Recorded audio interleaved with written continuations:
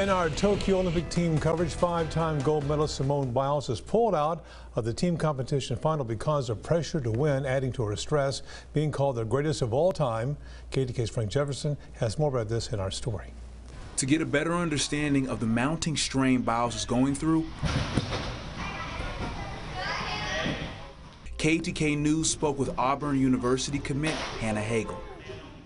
I started gymnastics when I was 6. Hannah has dedicated more than a decade to gymnastics, so she's used to the stress.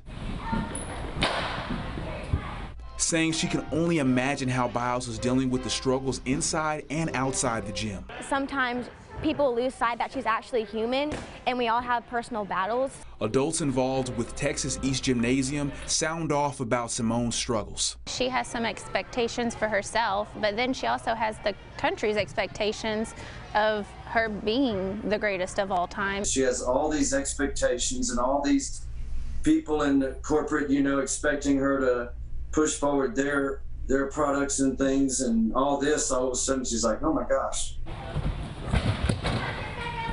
Hannah has trained with several Olympians, and she says the pressure really isn't right here, it's with this. Sometimes I do compare myself to others, and I'm just like, wow, they're doing that and I'm doing this, So it's really hard to stop comparing and just focus on myself and be like, hey, you did that. Hannah believes Biles should be proud of herself no matter what else happens in her career. Frank Jefferson, Fox 51 News.